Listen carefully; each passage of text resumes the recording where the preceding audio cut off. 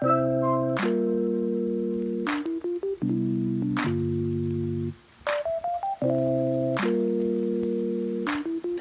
everybody. Welcome to another episode of the Universe Within podcast. This episode of the show is being sponsored by the Amazonian Plant Healing Center, the Temple, the Way of Light. The temple is a place I personally have worked at for the last number of years, so I can really vouch for the quality and the profundity of the experience that guests have when they go there. Predominantly, they're working in the Shipibo tradition, working with ayahuasca and other plant medicines. They offer 12-day retreats, working with 4 different maestros, curanderos, healers, doctors, and 2 to 3 facilitators, which are kind of like bridges between the doctors and the guests that come down. There's yoga teachers, plant remedy specialists, bone doctors, massage people, really just an overall amazing support staff. So if you're looking to work with ayahuasca, if you've never worked with it before and it's your first time, or if you have worked it in the past and you're looking to go deeper into the experience, the temple is a really amazing place. They've been closed since March of 2020 due to the whole coronavirus pandemic, but they're scheduled to reopen in June of 2021. So if you'd like more information on them, check out their website at templeofthewayoflight.org. Also, myself and my colleague, Marav Artsy, who I interviewed a number of episodes ago, will be running dietas, which is one of the traditional ways that people begin to learn from specific plants here in the Sacred Valley of Peru. Our first one is coming up next month, March 3rd to the 19th, and then the one after that is scheduled May 1st to the 17th. I interviewed Marav, so if you're interested in listening and learning about her, you can look at that episode, and I also did a podcast on dietas and also another one on tobacco. So that's a really good opportunity to go deeper also into this work, learning from plants, by plants, and especially in the tradition that we were trained in, which is working with tobacco, which is a really amazing master plant. So if you'd like more information on that, you can check out my website at nicotianarustica.org. And also Marav's site at tobaccodiets.com. All of those links will be in the show notes. So my guest today is Monica Gagliano, and I had heard about Monica a few years ago. There was an article published about her, and then more recently a friend of mine recommended me to her, and she's a really amazing woman. She's originally from Italy, and she's been living in Australia for the last number of years, and she's a scientist. And a lot of her research and work revolves around plants and plant intelligence, which myself and probably many people listening to this podcast are very interested in. And she's a really fascinating woman because I think it's taken a lot of courage, a lot of dedication, a lot of heart to do that work, because I think there's been a lot of bias, and as we talk about some. We can only see the world through the lens that we know. And I think for many people, there was just this view that plants were not intelligent, or they were intelligent in a way that we wouldn't say is the same as humans, or maybe less than humans. But I think a lot of her research has really showed that plants have their own unique intelligence, and very beautiful intelligence, and a different type of intelligence. So she's a really fascinating woman. I really enjoy talking to her. She's also done a lot of work on herself with plants, working with some of these more, you could say, indigenous ways of working with plants, of looking at the world. And so I think she's a really great ambassador of, in a way, bridging these two worlds of this more scientific world, which obviously all of these labels are problematic because, in essence, everything is science. Science is just observation and coming to conclusions based on our observations. But really bridging that language of science today with a lot of these more traditional or indigenous ways of looking at the world. So I think she's, again, a really interesting person, and I really enjoyed talking to her, and I think you all will get a lot out of this episode. She wrote a really good book called Thus Spoke the Plant, so if you're interested in learning more about her work, you can check out her website and also check out her book. So I think that's it. As always, if you're able to help support the show, that's a really big help to me to bring on these interesting guests, to continue producing new shows, new episodes. A really good way of doing that is Patreon. There's a link in the show notes. And Patreon is a subscription service where you can pledge a certain amount of dollars every month. And in return with that, you get certain things back, like early access to shows, bonus material, Q&As, things like that. So it's a really nice way to help, to give, to support, and also to receive something back. If you're not able to do that, there's also the option of donating via PayPal. There's a link in the show notes of that. And the other thing you can do to really help the show is simply going on the YouTube page, subscribing to the show, turning on the notification bell, liking the videos. But subscribing is a really big help because that really helps to get the show out to a bigger audience. And then with the audio version, going on Apple Podcasts, also subscribing to the show and leaving a starred rating and a review is also a really big help. So to all of the Patreon supporters, to all the people who have donated, thank you very much. I very much appreciate it. And I think that's it. So without further ado, here is my conversation with Monica.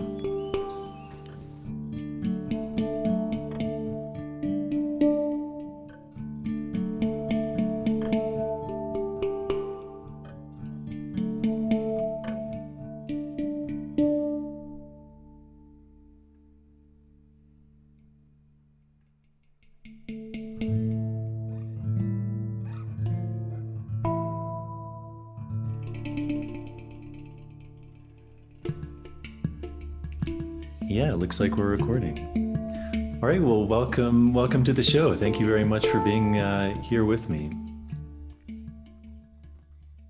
Thank you for having me, Jason. So I heard about you a few years ago. I think a friend of mine who I work with passed me an article. I forget where it was from. I don't know if it's from the New York Times. It was a fairly major publication about your work, and I found it very interesting. And then I had kind of forgotten about it for a while. And just recently, another friend of mine recommended you to me again. And I went back and I reread the article, and then I reread your book.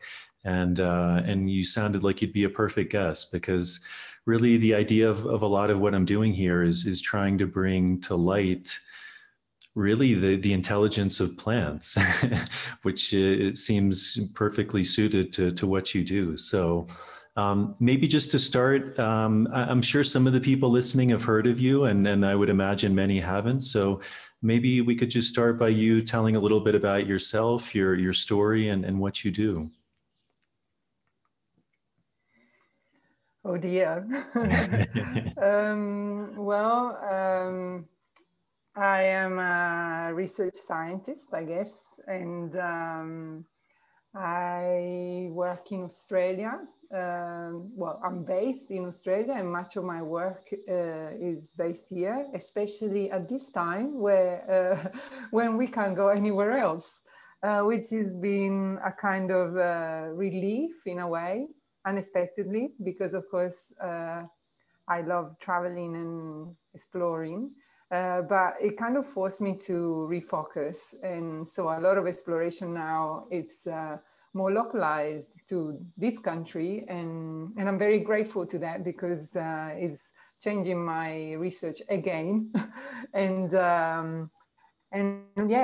new spaces have opened that probably I would have not noticed or paid attention if I was moving so much. So I'm a marine scientist by training. I'm a marine ecologist, and I worked with fish and the marine environment for a long while. And then at one point, I had my own little ethical crisis about the making and the doing of science as we know it in terms of Western science. And so I realized that I needed to change what I was doing, but it's not easy, and it wasn't easy for me to shift. And so I guess I received some help. And the help wasn't coming necessarily from the human world, but the help for me came from, I guess, our most ancient teachers, the plants. And as a marine scientist and an animal ecologist primarily, I, like many people, I didn't really care about plants. It's like they are in the background and they're just doing whatever they're doing, and totally plant blind, like many. And but this change of this turn of events kind of forced me to like, there's something here that you should be looking at. And so thanks to the plants themselves coming into my life to refocus my science, and I said it before, rescuing the scientist in me, because I just assumed that, like, well, if you can't do science in this way, the Western model, then you simply can't do science. And so to be taken by the hand or by the leaf, depending, and be guided towards maybe a new way of doing science, which is of course still in the making, but a way that is actually kinder and in many ways is much deeper and more insightful than the science that I've ever been trained with, into, and I was doing. So then for the last just over a decade, I've been working with plants, both in my personal life, because I now realized that actually I really loved them before, I just didn't know. And I also had to learn how much they loved me and us as humans as well. So I've been doing experiments with plants in my lab, and the experiments have been, from my perspective, have been a co-creation and co-emergence between these two people, the human person that is me and the plant people. And so in this collaboration, the science that has emerged, I guess, is a little bit what many have described outside the box. To me, it just feels like pretty obvious, but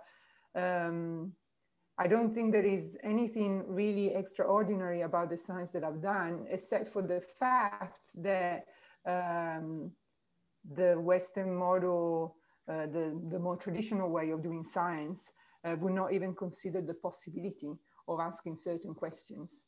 And that's all basically I did. I asked those questions. And so it's been a very nurturing, challenging, beautiful, horrible journey, all of the above. And but what journey is not all of the above? So if it's a real journey, it should have all of the qualities. And so I'm very grateful for that. And then I guess I found myself suddenly unemployed and unemployable. Which is, again, ironic, because you would think like, well, you did all this science, the science is gone so well, and now how is it possible that you don't have a job? And, but again, in hindsight, and even after a while, I realized what was going on. And I think the job that I had to do, which eventually materialized into the book, That's for the Plant, it was part of my work. It's just that I didn't know that, but the plants did. And so until the book was finished, there was it looked like I was unemployable. And then as soon as I put the full stop, a colleague of mine from Sydney called me up just out of the blue saying like, would you like to do this? And so I returned to academia literally as soon as the book was done. And that is where I'm at the moment. I've been back into academia proper for the last, I guess, 3 years. And it's been interesting, but very challenging for me, because in the process, I've changed so much that I know I cannot meet the expectations of the system. And yet to be inside the system so that I can maybe offer some inspiration for change, it's really difficult. So my science is changing again. And when I get asked like, so what do you do? It's always like, oh no, which one of me do you want to talk to? Because, you know, I seem to, and if I look at my entire career, I think this is a pattern. I seem to resist labels. So I don't really even know what to call myself right now. I do know that my science is refocusing again. And I know that the experiments and the kind of work that I did until like a few years ago, which is, I guess, some of the work that is more popular in the wider audience, it's done for me. And I'm moving more towards my original training in a way, which was an ecological training. So outside, outdoor, in the real world of animals and plants and the earth. And in that sense, I'm very excited because I've always been very field-based. And then for the last few years, I was very much in a lab, which is a weird thing for me. And then I guess now the questions that are arising are subtler, they are very different, they involve, the feeling that I have is that they involve bridging different bodies of knowledge. And sometimes there is no even a language for them to speak to each other yet. And especially when you bring more indigenous perspectives and Western model. And so this is the difficulty, I guess, but it's also the challenge. And I always like challenges. So I guess I got the right thing for me lined up. And, but yeah, the focus is, of course, like bridging these different bodies of knowledge so that they can, so that maybe a new, or I don't even know how to describe it, but something different can emerge that is not just one or the other, but is literally an emergence out of both. And so that we can move forward together as a humanity and as the planet. And so, of course, the focus is very much on regeneration, but often we talk about regeneration as environmental regeneration, because of course, especially as an ecological scientist, seems like the obvious. We just need to restore everything, you know, we need to repair. And but I know, and I think this is why it's going to be interesting for me to see where my work is going to go next, because it's very clear to me that the real regeneration here is for the human, and then the rest will just follow. And how do we find a good recipe to make this meal? I don't know yet, but it's emerging slowly.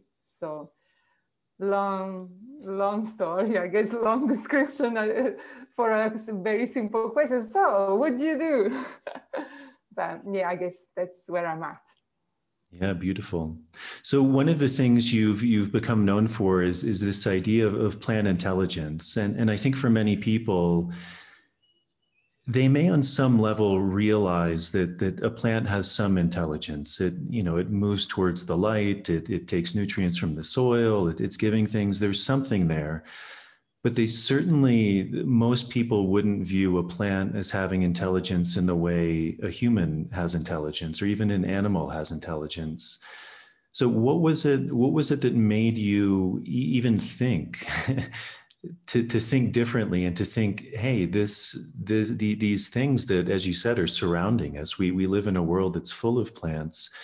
What kind of sparked that thought that these things might have an intelligence in the way that we think of intelligence? And then maybe to add on to that, I mean, as you're a scientist, how would you define intelligence? And maybe because that may be a personal thing, but there's also there's a real definition of intelligence, which I found very interesting in your book. Very early on in your process, you realized that by the actual definition of intelligence, plants meet that criteria. That's right. So I guess I'll start from the end, and the definition that I apply, because it comes just from the etymology of the word itself, so from Latin, it literally means choosing between. So the ability to choose, to make decisions and choices between options is something that we see everywhere. I mean, those, no matter what form you are, those who cannot choose and make decisions, basically they do not survive. They cannot survive, because the world is offering decision-making opportunities all the time. So life is, it is a constant opportunity to choose. And so plants in that sense, but not just plants, from bacteria to whatever you can think of, there is always a choice that needs to be made. Well, how these processes are embodied and materialized, that it's a different question. And I think this is where a lot of the debate is, at least in science, although it seems like almost, to me, it seems like a moot point. And in fact, when there have been some quite aggressive attacks around these themes, and I just find them like, I don't even need to respond, because you know, we are literally talking about quality. I'm talking about qualitative differences, and while there is an intention to quantify them and quantify them in a relative way.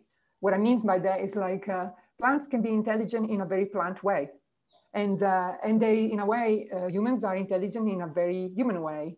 And to compare them, it seems pretty silly to me, because the choices that I need to make, although fundamentally we have to make all the same choices, but the choice that I need to make in every moment are quite different from the choices the plant is making in any moment.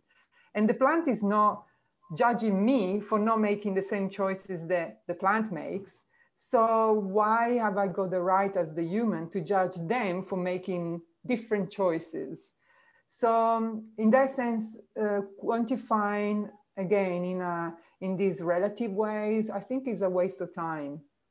But you know, it's part of the foundation of modern science, which is still unfortunately based on a very anthropocentric perspective, which means that we as the human are the reference point.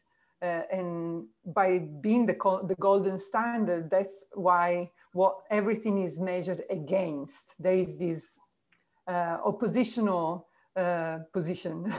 And while I'm trying to say, I don't want to be quoting those polarities, I want to just explore how different beings express themselves, and just cherish that. How amazing that not everything is expressing itself in a human way. Why? How boring would that be if everything is just looking like us and expressing like us? It's like, oh my God.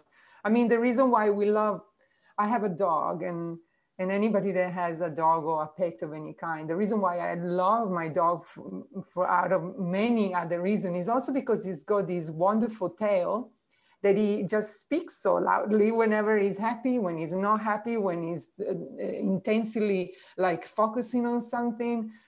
I mean, I'm not jealous of my dog because he's got a tail that is so expressive. I'm not trying to become a dog. And certainly I'm not expecting him to stop using your tail because you need to be more like me.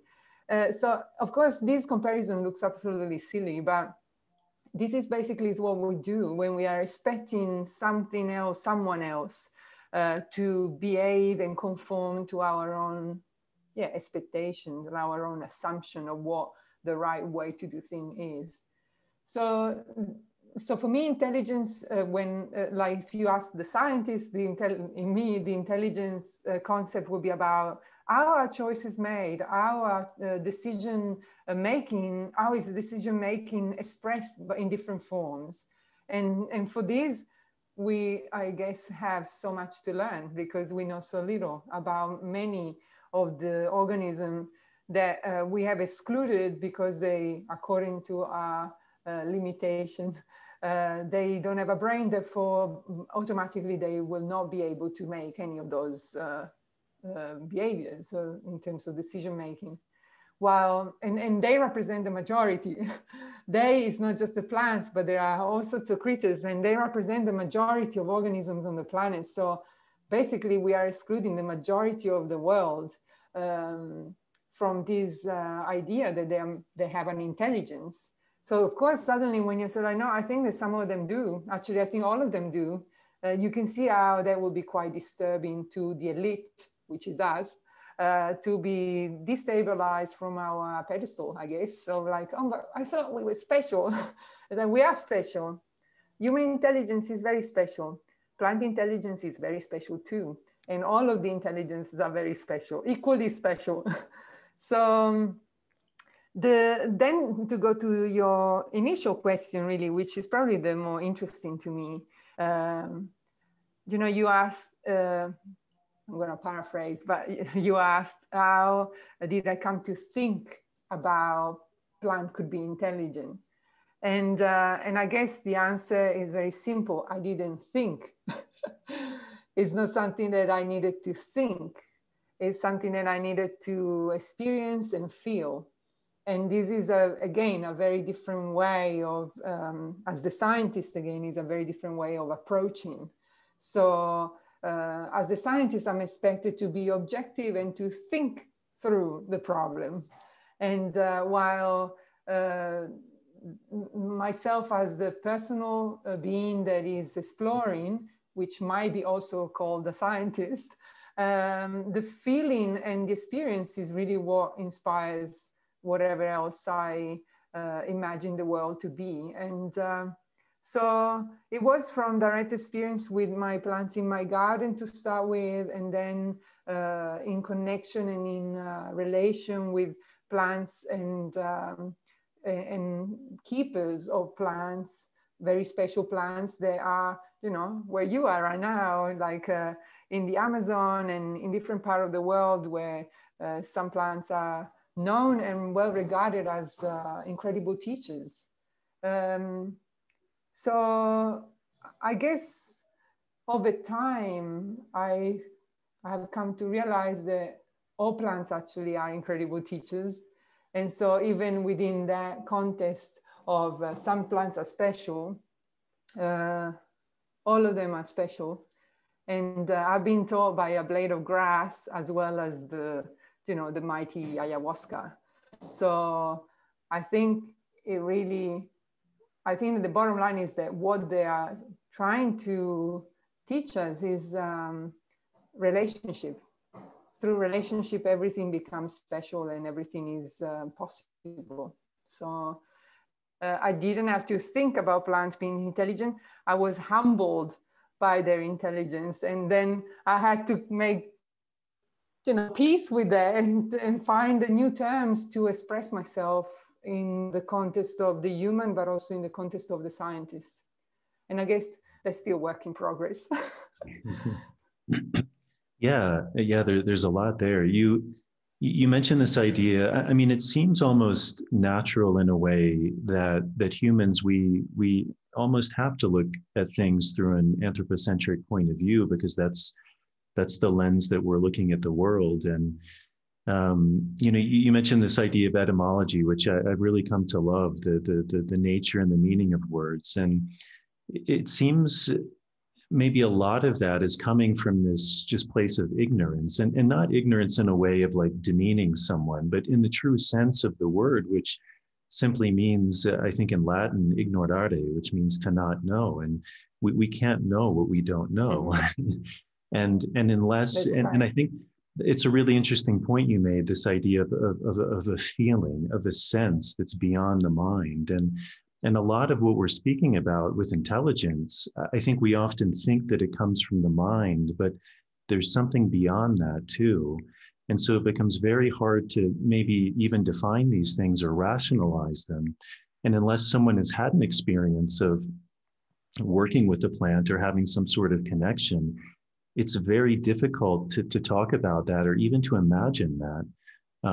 So do you think that's perhaps, because I know, I can imagine, and I think I remember reading in your book, I imagine a lot of your journey must have been very difficult, because anytime, if we're coming from a scientific background and we're speaking about something that really seems to rock the foundation of what we're speaking about, there's always going to be criticism. I can't remember who it was, maybe Buckminster Fuller said, all truth passes through three stages. The first is it's ridiculed or it's laughed at. The second is it's violently opposed. And the third, a long time later, it's accepted as if it was truth all along. And I think so much of science actually goes through that. At first it's laughed at, it's ridiculed, then it's violently opposed. But then down the line, we just accept it as if we always thought that way. That's right. And I guess the lesson for me in that, so my science, both my plant learning and memory and my plant communication work with the sound, both have been through the first stage of being laughed at, and then both of them have been through the second stage of like violently and aggressive attacks. One, the acoustic and the communication part, which is, I guess, a little bit more palatable because we already knew the plants could communicate in various ways. And then it was just a matter of like, oh, and they also use sound, It was like, oh, there is also this other thing. And so that has already reached stage number 3.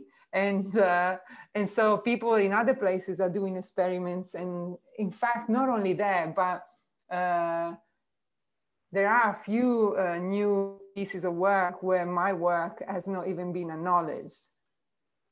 And the work is being presented as like, oh, and we're doing this brand new thing. And of course, that is actually very unprofessional from a scientific perspective. But for me, it's like, oh, wow. So we have reached the point where someone can actually publish a piece like this without receiving any resistance and without even acknowledging where the background was, like where the foundation had been laid. But how good that we got to the point where the entire controversy can be totally ignored. It's not even relevant anymore. And so this is the, strange twist, I guess, is a very great compliment to my work. That's how I take it, because ultimately, and I've said this all the time, and I stay by, like I am standing with this still now, is like the ultimate goal of my work, all of my work, including the one I haven't done yet, is to become so totally irrelevant, in the sense that it's been so totally incorporated, digested, it has become part of the normal world as we see it, that there is nothing to say. Actually, it's more like, oh, what is the big deal? So when my work gets to that stage, and for the plant acoustic now, I think we have reached that. And the behavior in terms of learning and intelligence and memory is moving along slower because it's a bigger deal, I guess. But I know many colleagues and who have been, experimenting and asking those questions. So we are moving towards the third phase now. And so, yeah, I guess what you describe is exactly what science, the process of science and the process of knowledge creation as we make it right now, it follows that pattern, and it's quite correct. The question really for me, and this is part of what I'm I'm interested at the moment and I'm working on is about what you just started with, actually, with ignorance, and in the sense of like the not knowing, and how to use this not knowing as part of the science that we do. So often the science is built on knowledge and is built on the fact that you kind of are designing an experiment knowing that there are certain expectations of what you might find. But to be able to do a science that opens to no expectations, and it allows for the subjective interaction. So the intersubjectivity, in this case for me, will be me and my plant, to dictate basically, and to shape and to allow for whatever needs to emerge, and do that science. I think that it's, again, my next venture. I have been, with the help of a really beautiful ethnographer, anthropologist, I have been, we've been working on one particular piece at the moment, and we have sent it out for review to see how, to test the water, see how it would be received. And it was amazing. It's like, I think they sent it to an anthropologist at some point, and the anthropologist had no problem. And she totally understood where we were coming from and why the subjectivity, the intersubjectivity, the relationship between the two parties, and not just the two parties, but all of the components that make that moment were important to take into account in the making of this science. And then, and on the other side, I think they sent it to a more traditional scientist, and maybe a neuroscientist or a cognitive scientist. And the answer was like, I don't understand, like if you don't know what you're doing, and and in a way the experiment was a failure, because the experiment, we were trying to demonstrate how doing things in a particular way with the knowing of it might actually hinder what it is there to be known. So the not knowing is part of the deal that we need to engage with. And but of course the scientist was just like, I don't understand, where are the data and what are you trying to say? And the not knowing is so uncomfortable, and the fact that these epistemic feelings, that's how we call them, like these feelings in the way in which we learn about, we approach nature in the world around us to know it. There is, it's almost like science cannot acknowledge that there is a space for them, but we use them all the time. We use them all the time because we're humans, and humans are feeling creatures, and we are inevitably doing this, but then somehow we remove it from the picture and pretend that we've been objective all along. While our objectivity is completely ridiculous, because we are subjects, we are not objects. So, and we are watching and looking and interacting with other subjects, not objects. So how can there be an objective science in the first place? But, working on this. And working on it. And I think that the not knowing from a more personal perspective, which of course has informed then my science as well, is been, I think I had to learn how that was actually where the power was of my work. The idea that I can be prepared to surrender to this unknown territory, that the more I try to know it by thinking about it, the less it's available. And yet when I back off and I try to not know it and just feel it, it becomes obvious.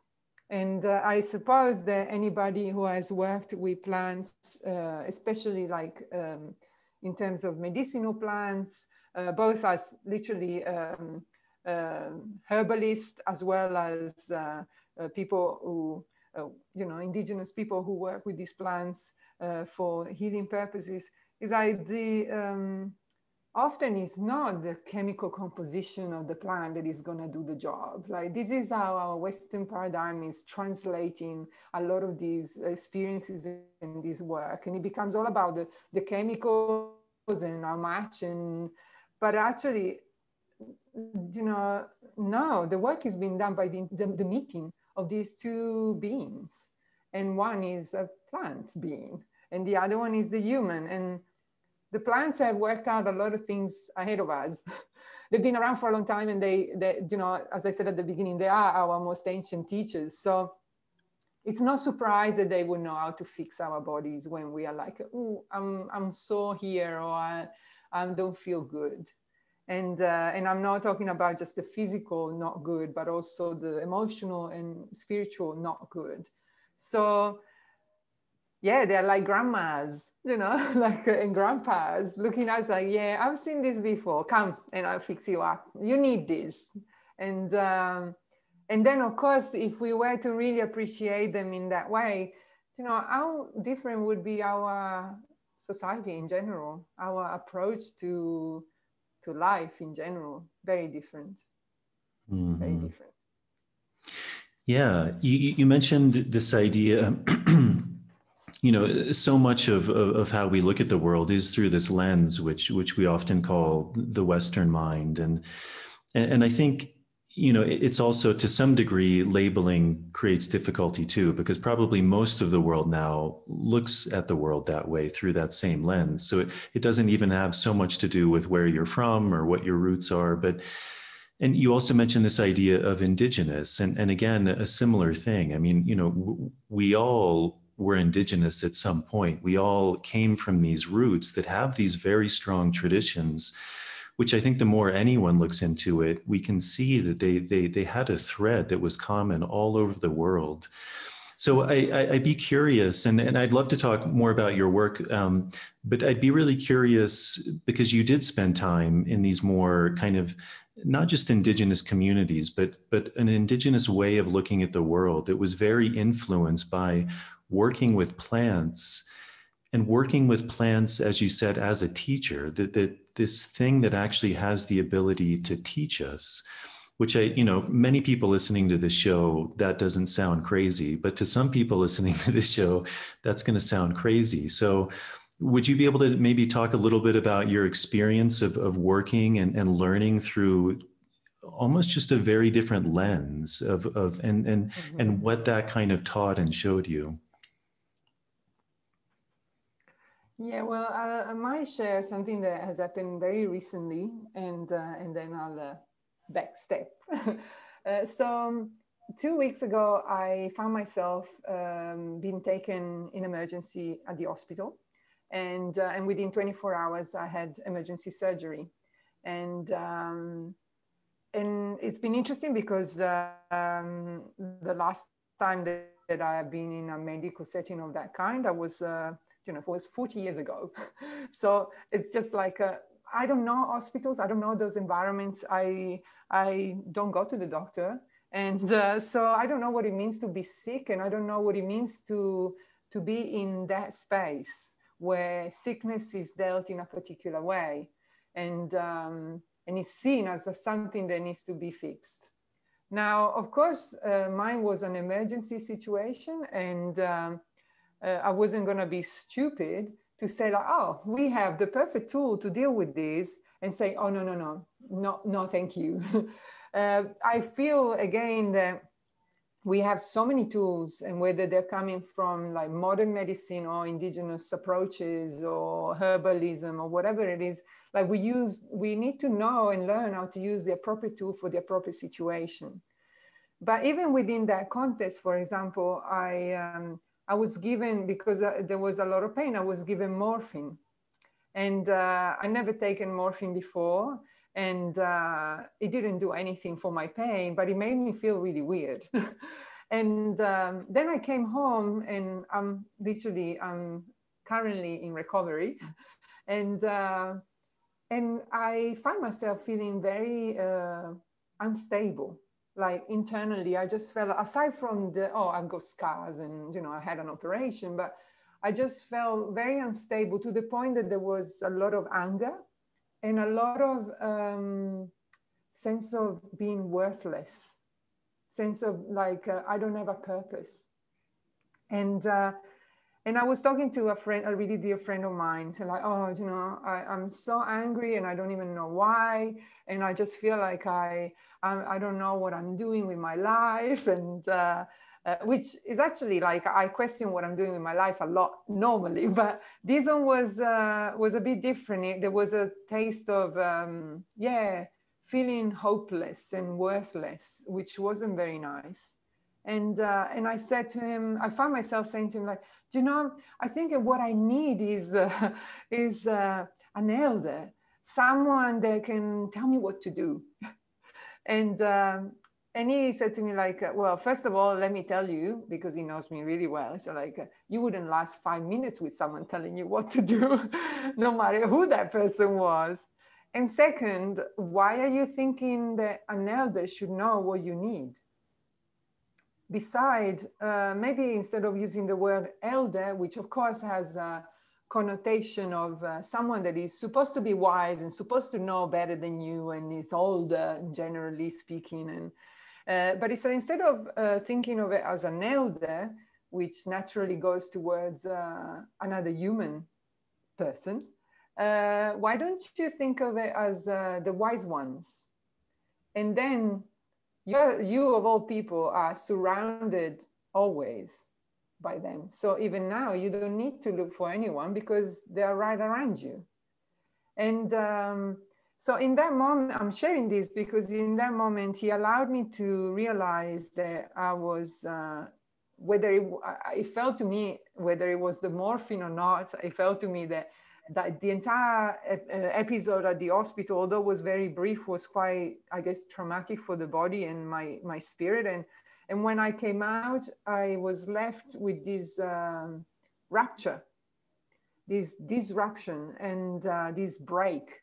And in that break, I felt separate and I felt disjointed from what sustained me and what gives me joy and what makes me feel normally, like even when things are not maybe going great, but it's like I always have this feeling of feeling supported.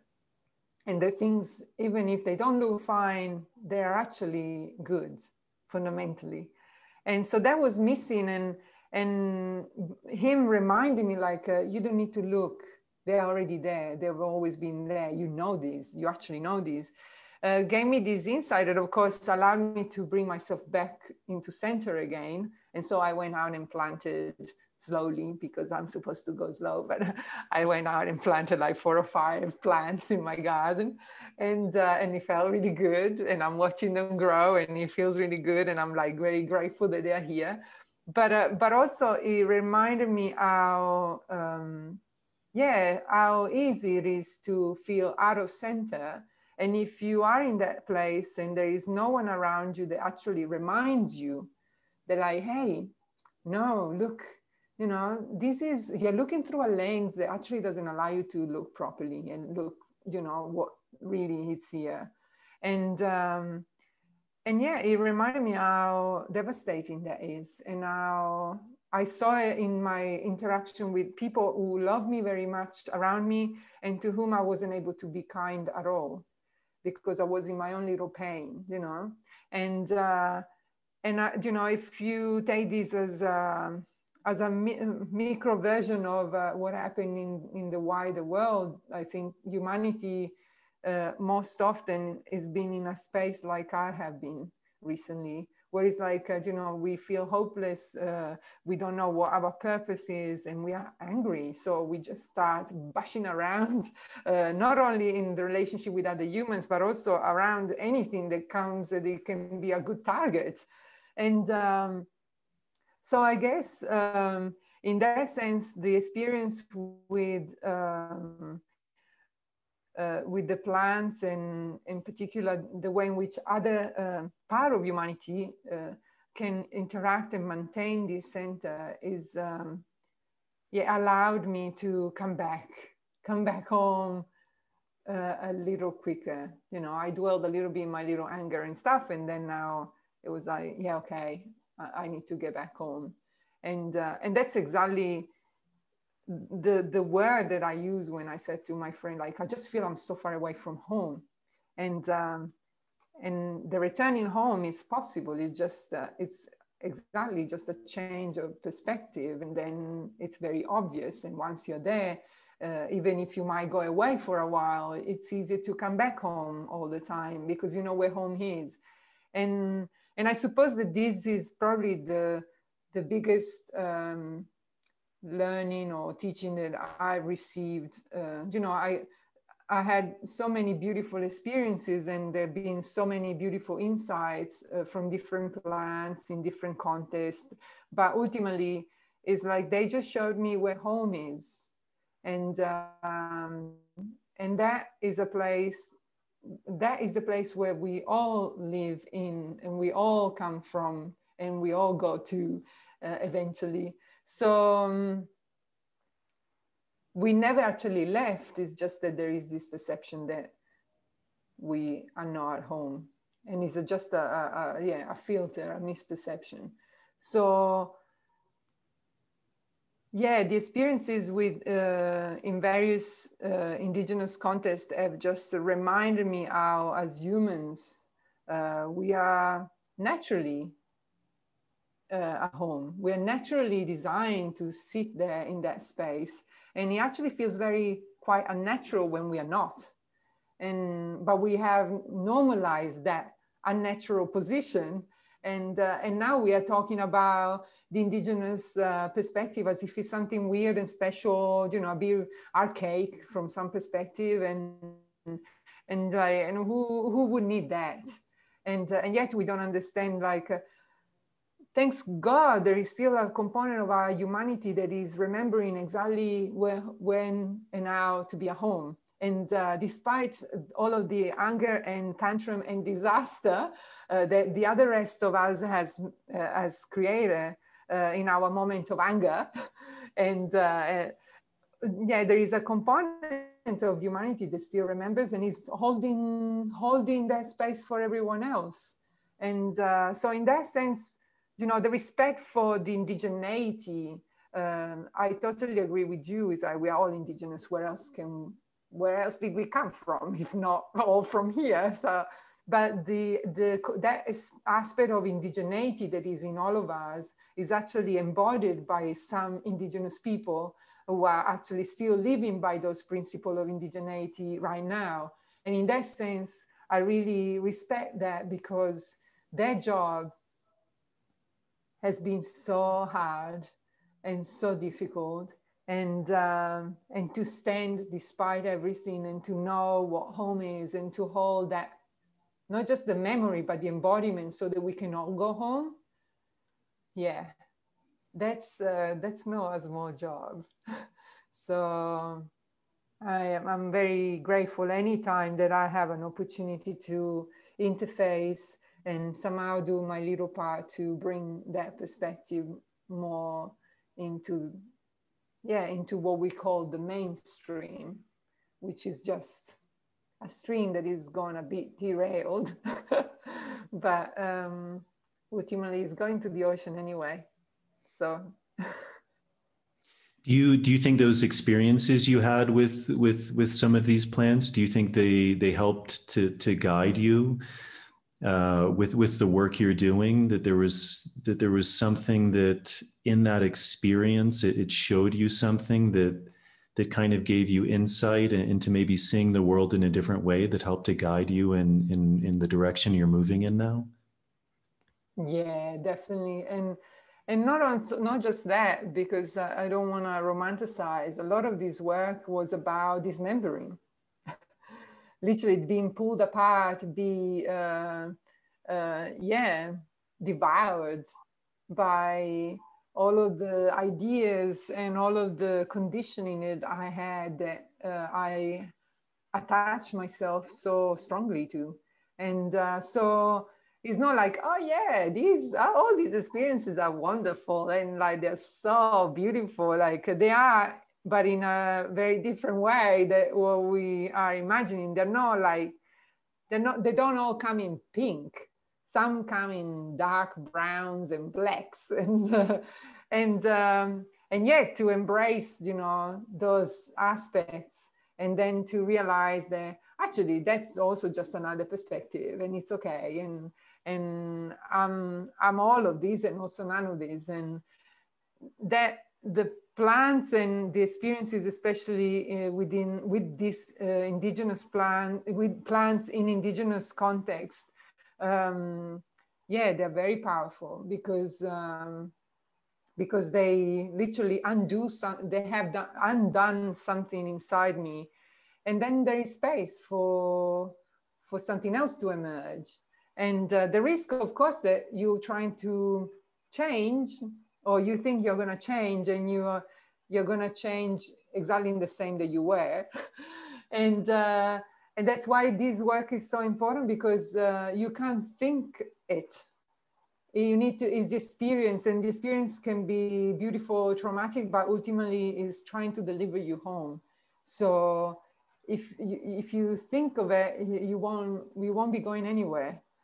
And but only once that process of undoing is done, that then I think you can really start bringing the self, the emerging self into the picture. And that emerging self could be doing something very different from what it was. And so in my case, the science that came out was,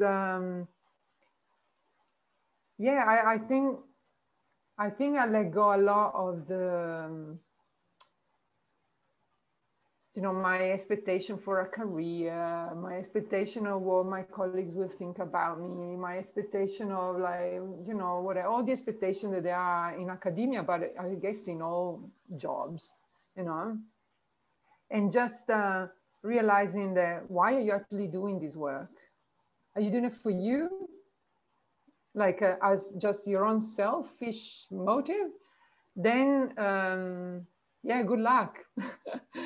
But if you're actually doing it in service of something else, then be selfless, in the sense, like put those expectations away, because they're not about you. And even if this work means that you're going to lose your career, are you prepared for that? And of course, I needed to experience that too, to know that, like, I wasn't actually prepared for that. And then through that, I learned that I was. Another dismembering. And only through those experiences of undoing that, yeah, the work that came out could come out, if it makes any sense. Yeah. Yeah. I mean, I can imagine, you know, as you said, a lot of that work is a process of letting go, of dismembering, as you said. And I would imagine in that there, you know, I think everyone experiences these insights and you know, direction and these rays of hopes and guidance. But then I would also imagine, kind of as you were speaking about at the beginning, once we begin to go down one of those threads, we also realize that maybe that's not even what it was pointing towards. And there's actually even something much deeper behind that. And then we're almost left in a state of confusion, like, where do I go from here? And you know, what is the bigger picture? And so I'd be curious, you know, maybe if you feel like talking about your work in the past, but also now, what's moving, you know, what's moving you forward too, and you know, how you find yourself in this. I'm sure not, you know, I think, you know, many people, I mean, you know, from my work with these plants, I think one of the most common things people come to is they feel lost in some sense. And as you said, they're looking to come home. I think that's what everyone is looking for. But obviously we can't just, you know, sit under a tree all day. Like we have to do something. We have to put that into action. So yeah, I'd just be curious what, you know, what maybe some of the work you've done, and then how that's shifting and transforming into, if you have any idea where that's where that's moving you towards. Yeah, well, no, I don't really have an idea where it's moving me, but that's part of the deal. And I think the key word for me is two words, actually, which kind of point to the same state. And they were both Yeah, they were given over and over again by different plants, over and over again. And the two words for me are, on one side is unconcerned, and on the other side is trust. And of course, you can only trust if you're unconcerned, and if you trust, you can be very unconcerned. And what it really means is like, like we can do as much as we like in terms of working with these plants and learning from these plants, and as you said, receiving lots of beautiful insights and having beautiful experiences. But ultimately, unless we apply it in the context of our trivial life of every day, and we bring those insights into action, then we're just having a nice experience. And in a way, it's a very escapist approach, So yeah, we can't sit under a tree all day, but what we're doing is that we're sitting in ceremony and thinking that we are gonna better ourselves, and then just go back and do the same over and over again. So if we are not actually applying what we've been taught, it's like going to school and never learn anything, repeating class 1 over and over again because you're not actually applying what you learned. So, and the plants seems to, for me, the pattern that I've noticed is that whenever I receive an insight or some guidance, especially at times when I find like feeling a little like, whoa, I don't know what's happening, or there are very intense moments of confusion and challenge. This idea of being unconcerned, it just reminds me like, just remember that we're giving you all of these challenges and these experiences so that you can practice. Practice being unconcerned. It's very easy to be unconcerned and to trust when things are going so smoothly. But actually, it's when things are not so smooth and things are challenging that it's like, can you trust now? Can you be unconcerned now?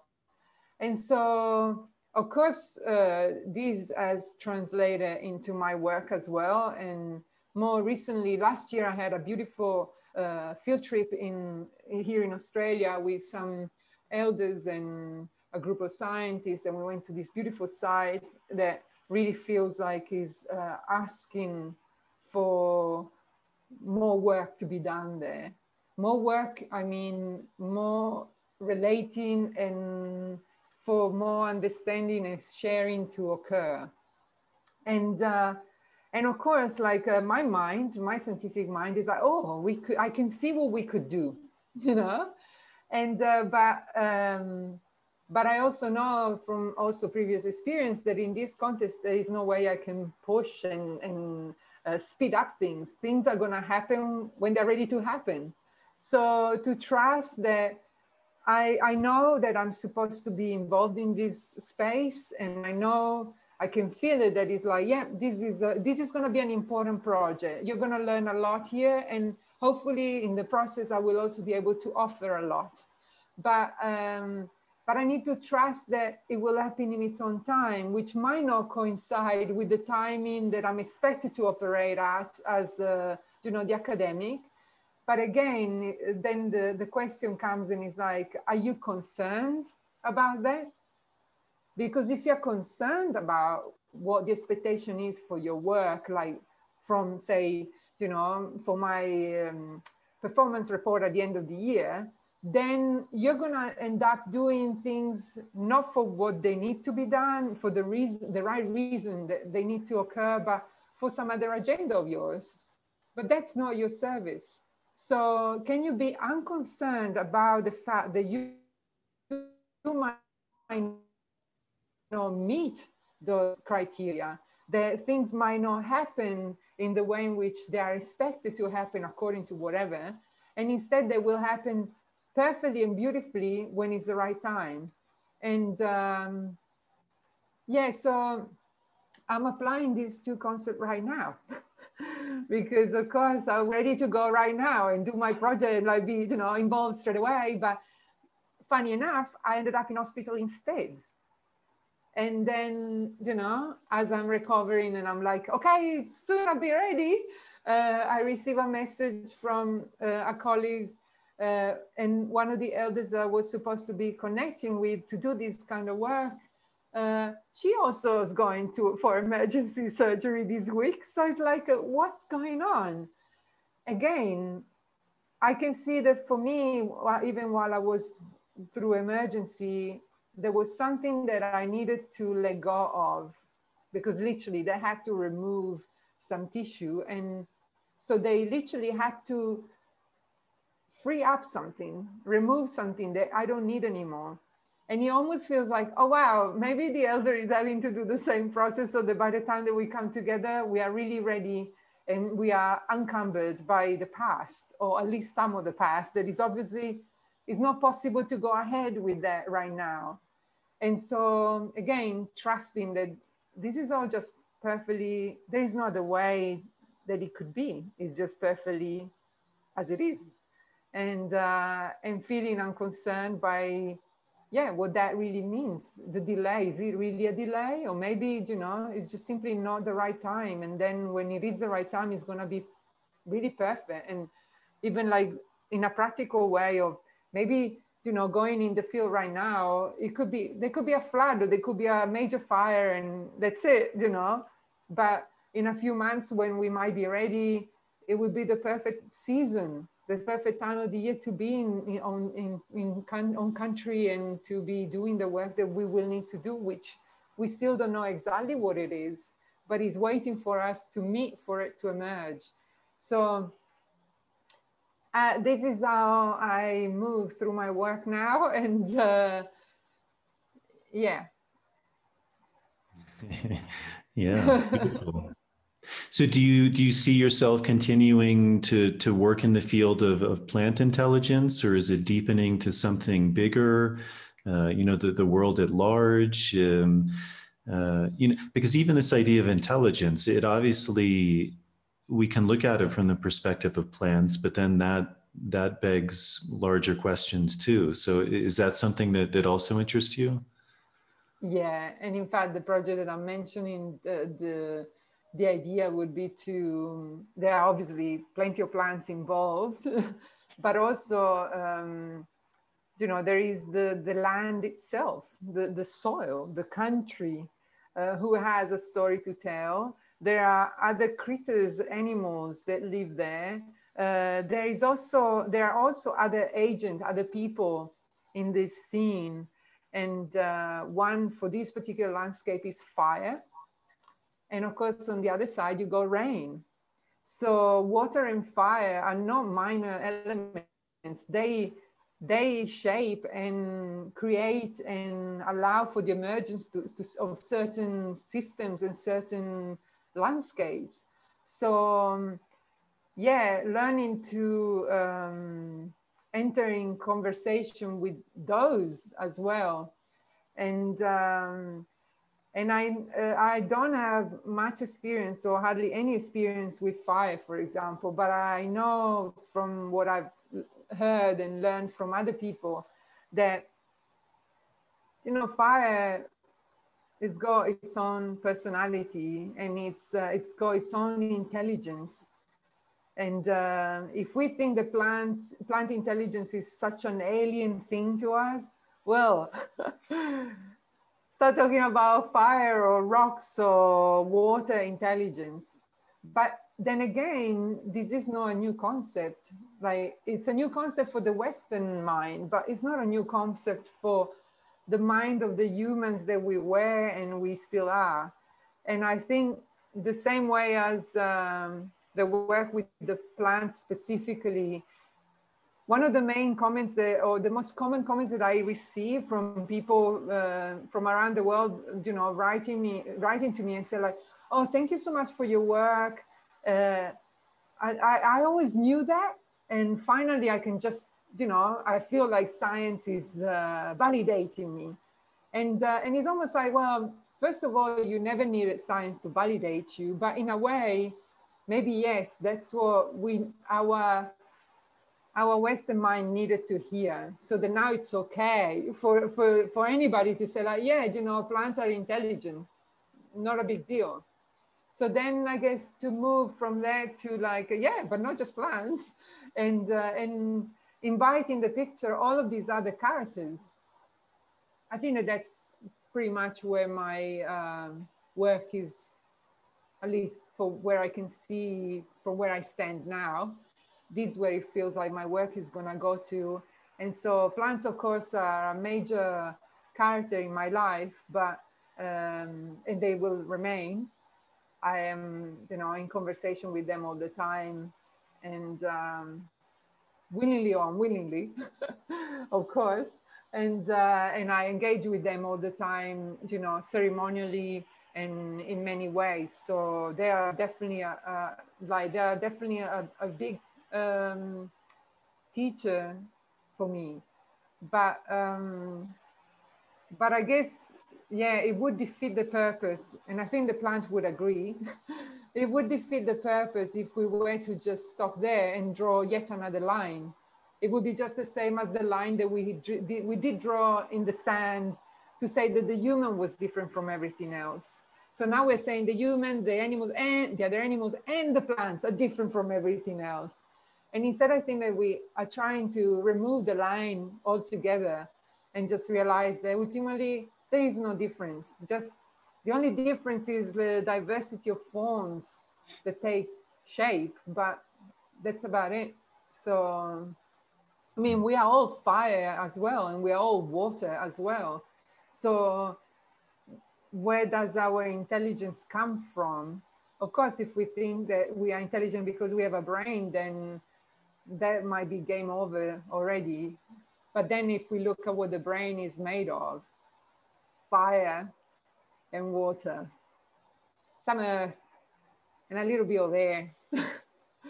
So ultimately, yeah, we are made of pretty much nothing. So to bring to that, and then, but not in a annihilating way, but in a way that actually gives this sense of awe of how this nothingness can become so many things, so many forms. That is pretty spectacular. And yeah, and in that sense, of course, we are all related becomes something of being unconcerned, because it's such an obvious thing. Now we have to say it, we have to remind ourselves, because we actually don't really believe it. We don't really know it. But once you know it, you don't need to say it anymore. It's the same like, often people, especially when they start in a more, engaging with their own spirituality, I often find them like, they are very attached to the stone or whatever thing that they put on their altar, which is beautiful. And I do have my altar, and I still have that, but my altar has become simpler and simpler over time. And I know that I don't need to give so much significance to the symbol of it, because actually I'm surrounded, I'm sitting on the altar and I'm surrounded by the altar all the time. And so basically it's to move from that more defined and more, more symbolic way of approaching to, in a way, a more grounded and embodied way of approaching this reality. And again, in my experience, at least, especially actually in the jungle, but not only, I think I could generalize this to the people that I have met around the world. Often these elders, curanderos, healers, whatever we want to call them, whatever they are very no-nonsense people, very grounded. There is no bullshit around. There is no like, ooh, and now. It's like, there is none of that stuff. It's like, no, well, this is what you need. Off you go. You do it like this, and off you go, and then come back and let's move on. And so they don't, to me, I don't feel they need to put the special stone on the altar to know that things are, they know. And they have embodied it so much that they can just be that all the time. And that's why, again, I'm very grateful that they are still with us, because they are just, again, a reminder that this is where we're going. This is they represent the human, the full-fledged human. And I'm not trying to romanticize them, because I know that in indigenous community, there is plenty of trouble as well. So the indigeneity is not about whether you are, you know, your skin is of a certain color or your eyes of a certain shape. Is literally the way in which you are embodying this life. And yeah. Yeah, beautiful. Sorry. Beautiful. Going like So blah, blah, blah. no, that's amazing. So I'm actually really curious. So I think so. If anyone is interested in your research on plant intelligence, they can find that in Thus Spoke the Plant. You do a really beautiful job of explaining that. I'm actually curious if you can talk about it. What would be the methodology that you begin to look at this idea of fire and rock? Because again, that's I think for the human mind, again, we all accept that we're intelligent. We accept to some degree that maybe our dog or our cat is intelligent. To a lesser degree, we accept that, okay, maybe now, yes, plants are also intelligent. But most people, when they think about fire or a rock, I think for most people, that's where it stops. It's like, no, come on, that's too much. But again, you know, from a point of view of all over the world, you know, even these ideas that most of us have, that, you know, most people probably to some degree still believe in something like God or oneness. And if that's embodied in all things, then that essence of God is in all things. So how could anything Right. not be intelligent? But from your methodology, from a scientific point of view, which I think is so important, because people, for better, for worse, we need to hear it from that lens. So do you have any idea of the methodology you may be going about to try and bring that to fire or rocks? I think this is my next challenge. But one thing that I can say is like, I wasn't present for this. A friend of mine described it to me, and she was at this cultural burning, and the elders were like, okay, we're gonna burn tomorrow, and we're gonna burn here. And so the next day off they go and they do this burning. And I think it was, I don't know, I think the condition to the Western person seemed like really like, oh my God, they're not going to burn under this condition. I mean, there maybe was some wind or something that just felt like it feels dangerous. And the elder was like completely unfazed, and, you know, they lit the fire. And before that, it just said like, the fire will go from here to there, to this point over here, then it will turn around, and then it will do this and this, and then it will stop. And so lit the fire, and of course this huge flame started. And from the Western perspective, it was like, oh my God, oh, maybe they got it wrong. Maybe this is gonna be a disaster. You know, like there's no way this fire and this, and fear because of ignorance, not understanding fire. And the fire actually blasted around and did exactly what the elder said he would do. So he went over there, and then he turned around, and then he stopped and he turned off. And the elder just looked like, you know, my friend was like, how did you know? And the elder just like, he didn't even acknowledge it. It was just like, you don't know fire, that's why. You haven't engaged and you haven't built a relationship with fire. That's why you can't understand how I would know. But which would be the same that you could say like, what do you mean plants are intelligent? Like, well, if you have experienced plants and you have connected with plants, this will feel like but of course they are. Where have you been? But if you haven't, that can seem like such a weird, strange, kind of crazy even concept. And so until these ideas remains concept, then it's very difficult for our mind, I think, to get around it. And it's not for the mind to get around it anyway. Through experiences, I think that we can then make our own decision of like, wow, okay, so yeah, I had this experience with plant, or I had this experience with fire, or I had this experience with X, whatever. And yeah, my own experience is teaching me that, yeah, there is a relationship here that I can build. And the more relationship you build, the more you realize that you are in relationship with everything. And then that idea of oneness that, especially in the, you know, Western New Age model. It's very just smeared around everywhere. So, but yeah, it's not a fluffy thing. It's like, it needs to be grounded. Often, you know, these movements are not grounded at all. So it needs to be grounded, it needs to be embodied, and it needs to be put in action. So if you're really understanding that, then behave accordingly. And yet we're not. So it just, in our action, we just reveal where we are. And I think our action tell a long story about where we are not yet arrived. And including myself, you know, I'm not just, so yeah, process of learning. And I am kind of looking forward to learn and to be introduced into this new relationship with fires and with rocks and water and whatever else. And you know, I was a marine scientist for a long time and spent a lot of time underwater, and yet and with water in particular, there is this strange you know, love affair of loved deeply, and yet, you know, kind of afraid as well.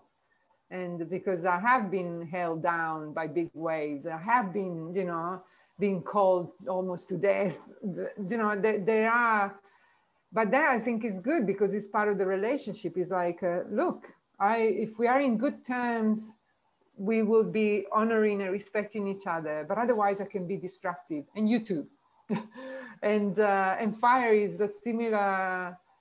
It feels similar. As like fire can be so regenerative, and especially in a landscape like Australia, some plants require fire, some landscapes need fire, but also fire can, without relationships, fire can become completely destructive. So it's not just, oh, the bad human is not understanding his relationship with the rest and is just making havoc of the place. I feel like when we break relationship, when things are not in relationship or they are not acknowledging and honoring those relationships, they can all be destructive. We're just an expression of that, but fire is another good expression, and water definitely can be also destructive. So I think, again, the key word is, how are you doing with your relationship? And what kind of work are you putting into those relationships? And as I said, like, you know, I had, after my operation recently, I had a lot of anger and I made a bit of havoc on my relationships. And now I had to go and amend and nurture that again. And yeah, because that was, in a way, a part of me that was believing not to be in relation. So, yeah, it's so the other interesting. question is, I don't know what it's going to be like looking at the relationship with fire or stones, but I'm open to the exploration. Mm-hmm. Yeah, it's interesting because both of those, as you were saying, they're very symbolic. I mean, water is often symbolized with death, with return, with the feminine, which is also something I think a lot of us have, you know, an inherent fear to some degree, and the unknown, the what's beyond the mind, and then the fire is the opposite of that. It's more the masculine, the destruction, the death, the killing, which is also something we're all very afraid of. And you know, it seems all of these things, in a way, they're symbolic of death and the return, which, you know, you also mentioned this idea, which a lot of, I think, people experience when they begin to have a relationship with plants is, again, this sense of coming home, you know, but that really requires going into the fire, going into, you know, the depth of the water, that dying experience. So, yeah, I just, that came to mind. It seems really fascinating. Maybe that you're drawn to that somehow. And also, I guess both elements are life-giving, of course. Mm-hmm. So, so in a way, again, you know, the plants might have to kill you first, metaphorically, or one aspect of you, so that they can actually be life-giving, but really life-giving, like bring you back to real life, rather than a life that is imagined into your head and is so disconnected from what is actually happening. So yeah, and that's I guess. another, I think, symbology of all of this work is really it's a process of death, of dying, so that you can be reborn. And it's really interesting with fire too, because a lot of times I notice when people come to the jungle and they see kind of this slash and burn, there's this like, almost like panic reaction, like, no, that's death, it's destroying. But actually it's Right. life generating. It's actually, if you do it properly, if you do it with knowledge, it gives life, it regenerates That's right. life. And That's and I think right. that's where a lot of our disconnect comes from, potentially, is we've lost that relationship. We look at these things as good or bad, or there's only one way, but we forget that there's always these two sides. There's a deeper knowledge to all of these things. And I think that's really beautiful what you're doing too, is really trying to explore these things to shed light on them. And I guess, I just feel like I've died so many times in this process that, yeah, it kind of feel like, well, what can another death do? What can another one do? And knowing that no matter how debilitating or destabilizing those dying moments feel, certainly one thing that life has taught me is that life after those is so regenerated, just like on the land, just like everywhere else. It's like after a big fire that is being done properly. So that's why even this work with the plants, yeah, it needs to be taken, with care, and it needs to be done properly. It's not just about like, yeah, just go for it. These plants are so potent, they will destroy you and then they will bring you to life. It's not like that. And actually the damage, like just like a fire out of control, the damage can be devastating. So you need to know that, there is a relationship. And if you don't have a relationship yourself, you need to be in the trust of someone that actually really does have a deep relationship with these plants and these works, so that it is safe. It is like a control burn. It is safe, and it might look out of control, but actually it's all fine. And unfortunately, this is another issue that I guess a side effect of these plants becoming, especially, the psychedelic plants becoming so popular in, especially in the West, that the danger of misusing them, not just like using them inappropriately, but in containers which are not safe, in contexts which are not appropriate. Yeah, the side effects could be devastating, like a fire out of control. And it's got nothing to do with the plants themselves, because then that's what we do. We criminalize the fire for causing all this havoc and the plant for causing all this damage. So, yeah. Yeah. Well, maybe to wrap up, do you have any thoughts on kind of the world situation? I mean, obviously we're in a very trying time, but also, as you were speaking about with your work, these people who began to publish this work on plant sounds and they didn't accredit you.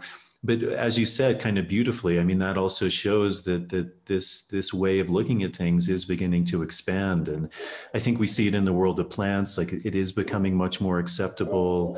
A friend sent me an article today of like how to promote this work on social media, like which just seems so wild that we're actually even at the point where we're actually talking about that. And um, and so do you see in your work that this is becoming more kind of embodied, more accepted? Do you see younger people who are interested in that, and kind of like a hope that this is beginning to spread?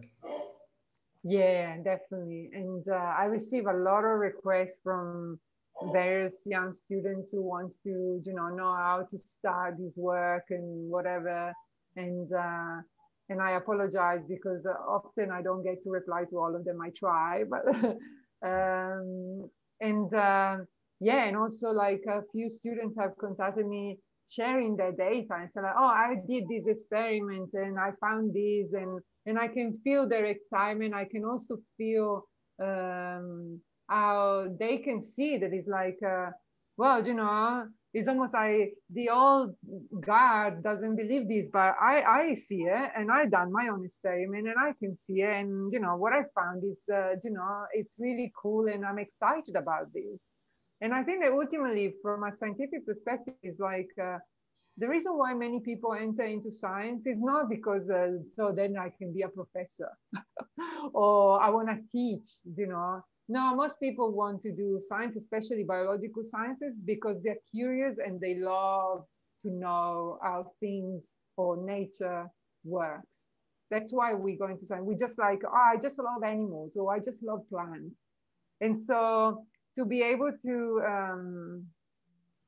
have the honor really to receive all of these encouragement from these younger people, like saying like, oh, I really love this, I want to do this, I want to explore this, I want to, it just reminds me like, yeah, this is why we do science. And a science done from that perspective is a good science.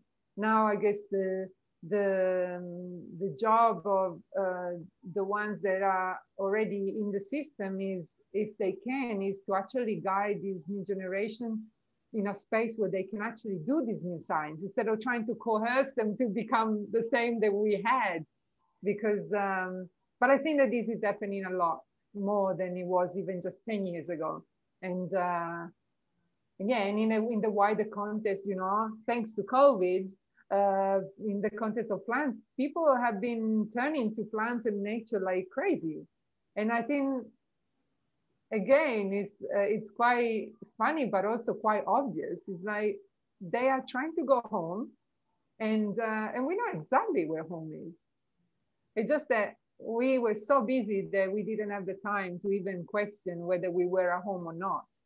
And now that we got so much time and we're stuck in our apartments, the one thing that we really miss is home. And it's not the comfort of the apartment. It's the bush outside, the forest, the ocean, the walk on the beach, the walk in a park. It doesn't even have to be anything idyllic. It can be just a walk in a small park, seeing birds, seeing insects doing their thing, seeing dogs running wild, like with their friends playing with the sticks.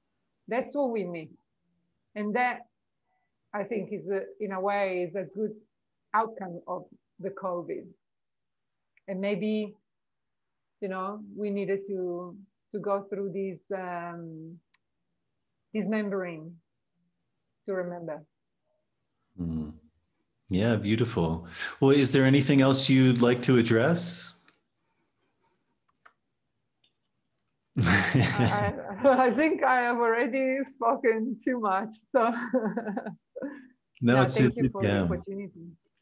Yeah, well, it's been beautiful. Thank you so much. And if anyone is interested in your work, your book is beautiful, The Spoke the Plant. And can they contact you if someone's interested in reaching out to you via your website, or can they purchase your book via the website? Yeah, absolutely. And also, just for those who might be interested, I am co-editing a new book. It's called The Mind of Plant. And in this book, there are something like, I think, 60 different contributors. And from all sorts of areas of the world, we have like younger voices, older voices, poets and essayists, artists.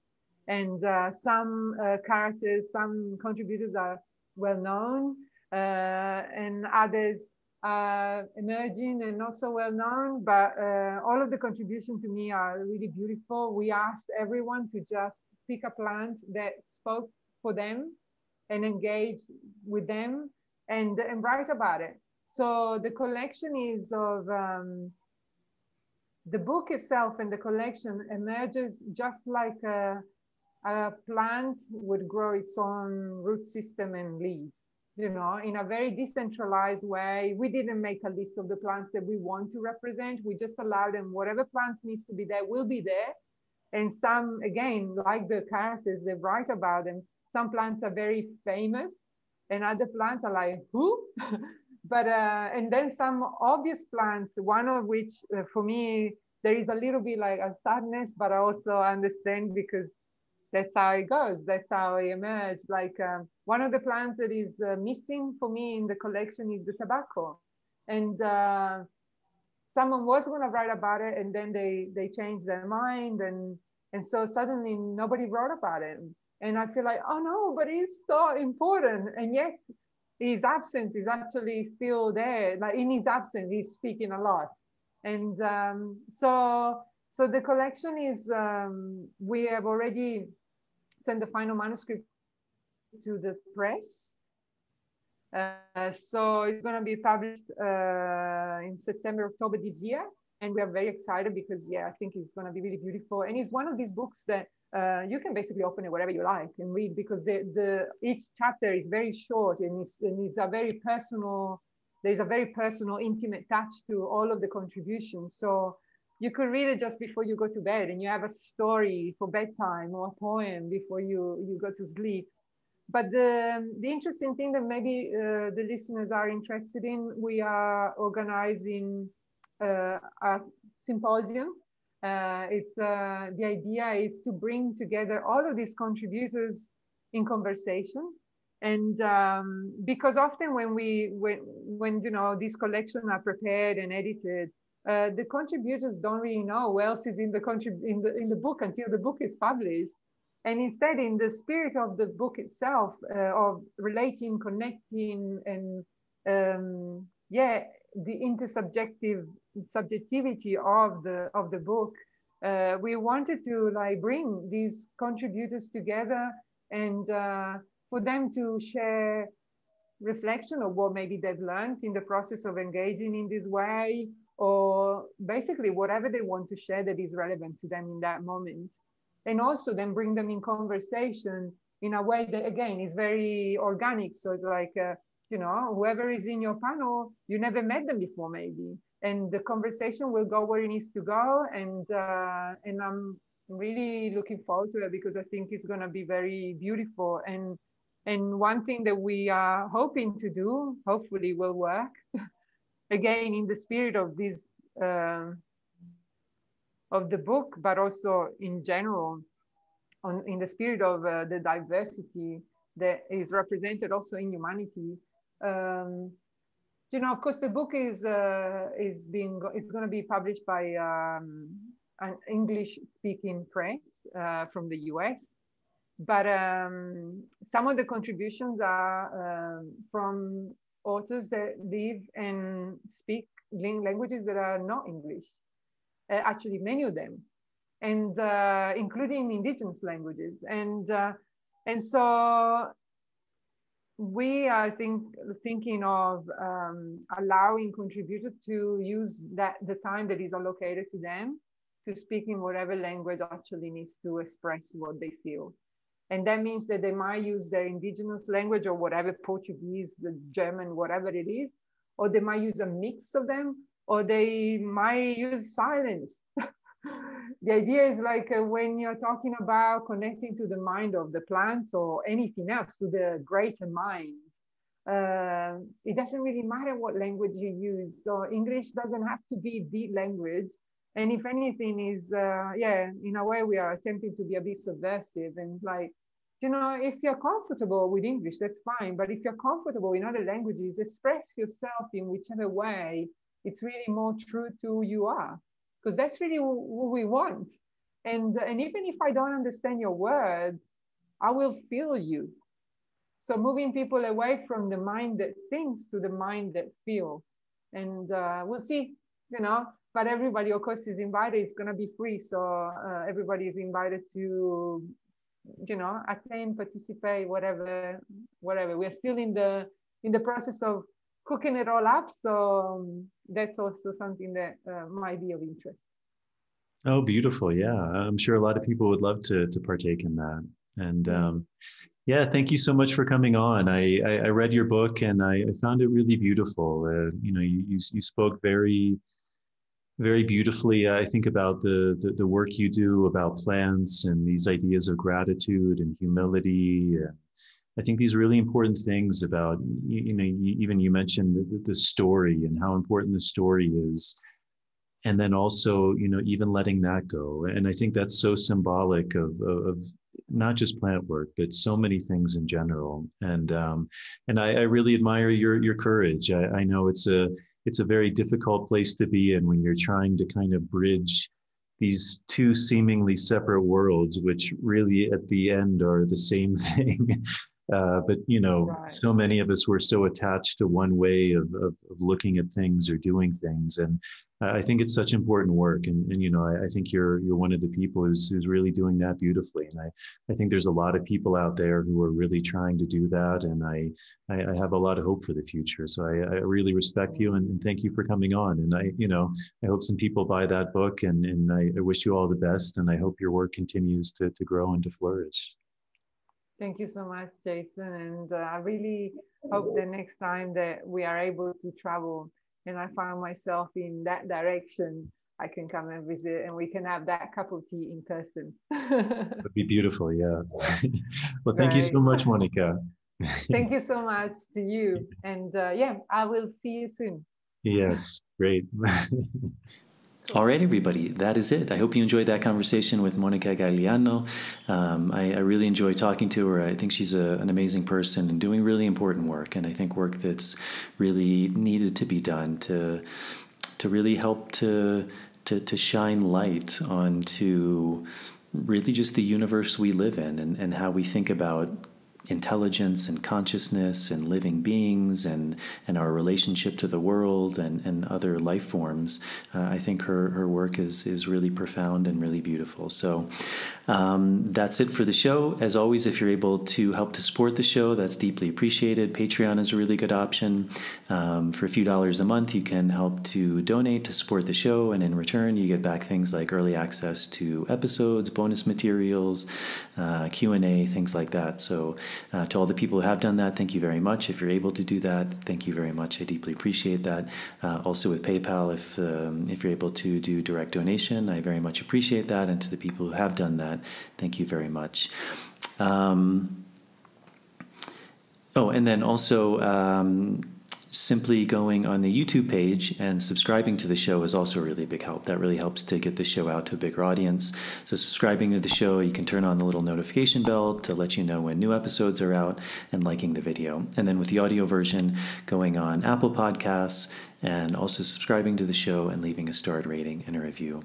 I'm not exactly sure of the next order of my guests. I'm trying to juggle a few different people and seeing how that will sort itself out. But as always, I hope to bring on some really interesting guests. So thank you all for tuning in. I hope you enjoyed it, and I will see you all on the next episode.